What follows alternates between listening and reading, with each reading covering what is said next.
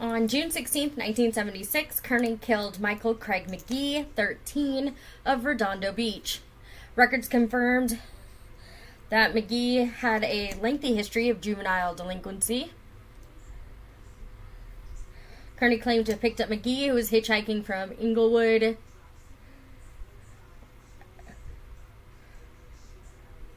What? Yeah, Inglewood Avenue near Lenox to Torrance. According to the police, Kearney had befriended the boy and invited him to attend a camping trip to Lake Elsinore over the course of a weekend. Kearney claimed to have perceived McGee as a potential threat and shot him without warning after McGee openly boasted of his criminal exploits and inquired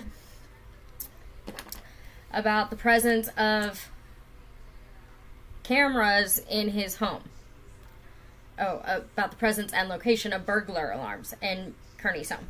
Later, when interviewed by detectives, Kearney implied that he had destroyed the remains, stating, quote, "I disposed of the body. You aren't going to find him."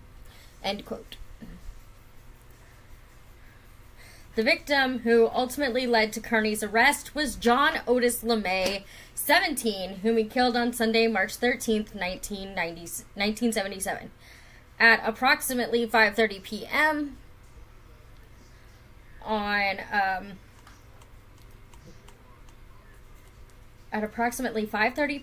that same day, LeMay had told a neighbor he was going to Redondo Beach to meet a man named Dave, whom he had met at a local gym.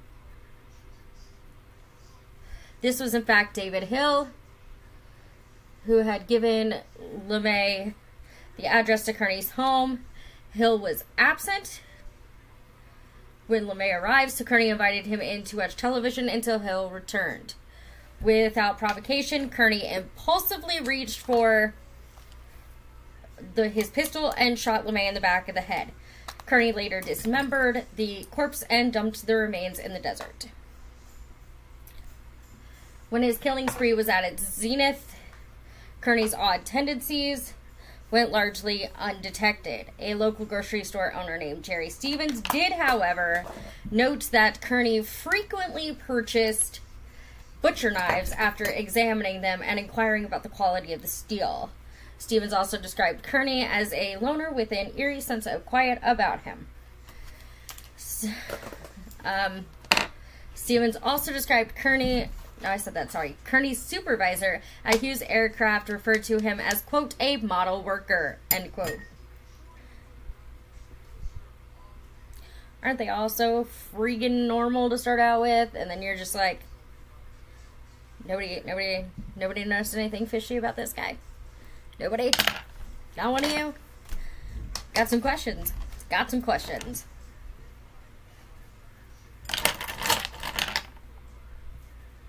LeMay's remains were found on March 18th, 1977. Police had actually been to Kearney's home for the LeMay investigation prior to Chance's kidnapping and murder. The police soon discovered that LeMay had been seen in the company of Kearney and Hill, and warrants were issued for the arrest of Kearney and Hill on June 3rd.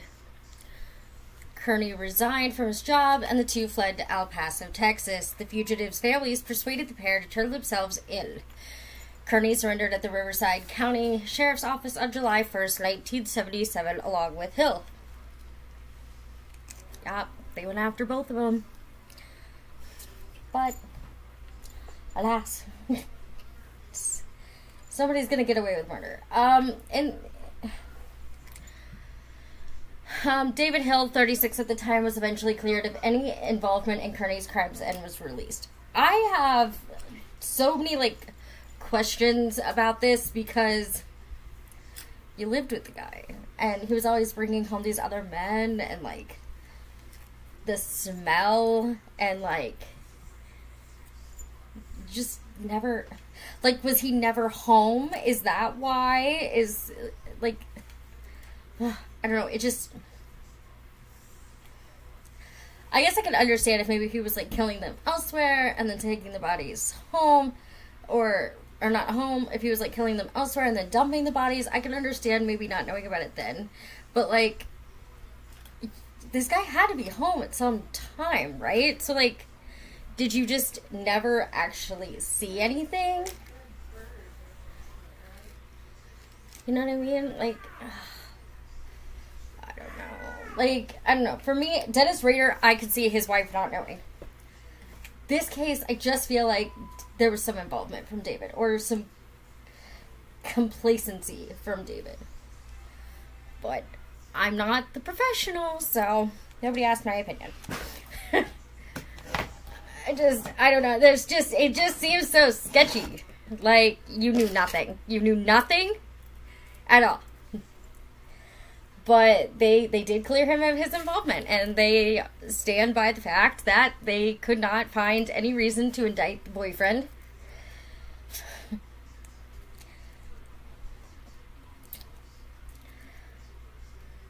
Kearney made a full confession, admitting to a total of 28 murders, and subsequently to 7 more. In order to avoid a death sentence, he agreed to plead guilty. Kearney was charged with 21 counts of murder, and as agreed, pled guilty. Kearney was given 21 life sentences. Police are certain that Kearney was responsible for the other 7 murders he admitted to, but lacked the physical evidence to charge him. As of 2022, Kearney is incarcerated at California's Mule Creek State Prison. That's a doozy, isn't it?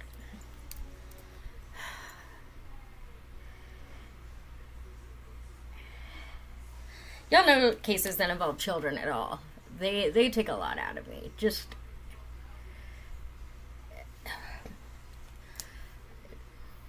because children are defenseless. And I think anybody that attacks children is just sick. And they need help.